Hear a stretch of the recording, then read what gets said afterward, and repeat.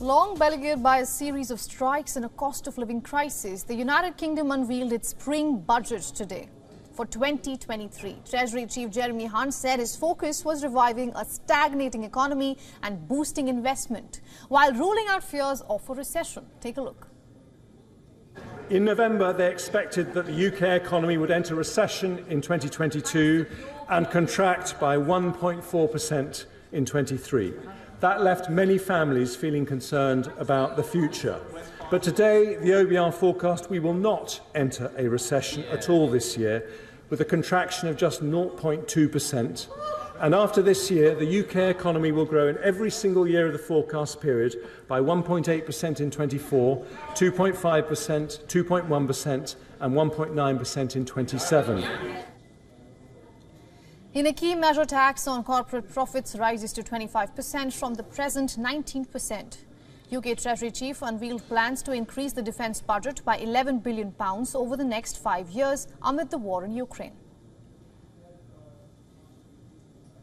Today, following representations from our persuasive Defence Secretary, I confirm that we will add a total of £11 billion to our defence budget over the next 5 years, and it will be nearly 2.25% of GDP by 2025. We were the first large European country to commit to 2% of GDP for defence, and we will now raise that to 2.5% as soon as fiscal and economic circumstances allow.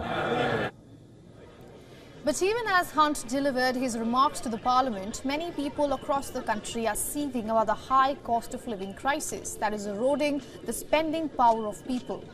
As Jeremy Hunt delivered his first budget to Parliament, doctors, teachers, journalists, civil servants and transport workers staged a walkout over pay, jobs, pensions and working conditions.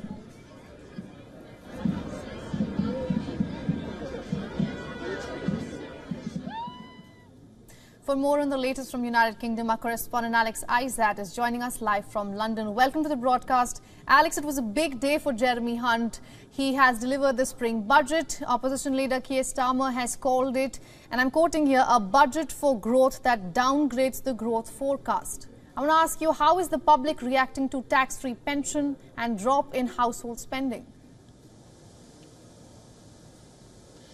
Well, some of the public are ecstatic that they're able to potentially get this free childcare, and obviously those who are trying to save for their pensions are also happy with what the news came out today. But there are a lot of other people who are very frustrated that they don't seem to be getting many of the benefits of any tax cuts, especially those in household incomes over £50,000 per year. Now, they aren't getting any real benefits, and in fact, in some places, they could actually be getting less money than they had previously because of those rates of income tax, which aren't moving and they're freezing at that point. So there are a lot of people who are still extremely frustrated, and they don't see that any change is going to happen for them in the short term, or in fact in the long term until the next election, whether or not they're going to be able to survive this cost of living crisis that is coming upon them, especially those who are self-employed and, as I said, who are over that 50,000 tax bracket. But there are also a lot of conversations with regards to who is this benefiting, because there are lots of talk about the pension scheme and trying to get over 50s back into work and more people back into work.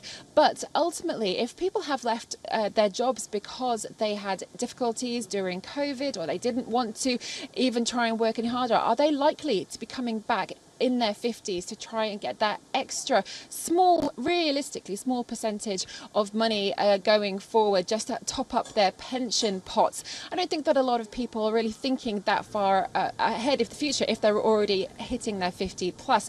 So it's a lot of people within the UK are slightly bemused by what's been said today, and those that want to see the politicians give money to the public sectors that are constantly striking, as you mentioned there, teachers, we've got tubes, we've got tomorrow, we've got some train strikes, all of those that continue striking because they're wanting money to be in line with inflation. The government hasn't really discussed that at all in this particular budget going forward.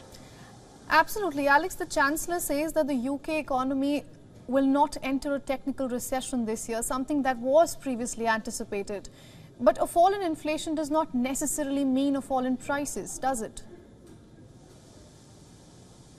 No, absolutely. And of course, we don't see that inflation coming anytime soon, fall coming anytime soon. He did also mention that it's likely to be 2% by the end of 2023. Now, that's still quite a while to go. And at the moment, we're still hitting that as double figures. So whether or not inflation is going to come down, it won't be affecting the cost of food. It won't be affecting the cost of fuel. And that's the real issues that are facing your everyday person here. And that's what they wanted to see. But it looks like whatever changes are going to be happening from this budget today, it isn't going to be happening in a short term, and people are wanting things to happen quickly, and it doesn't look like that anything being put into place is going to be effective anytime soon, sadly, for those people who just want to survive and thrive.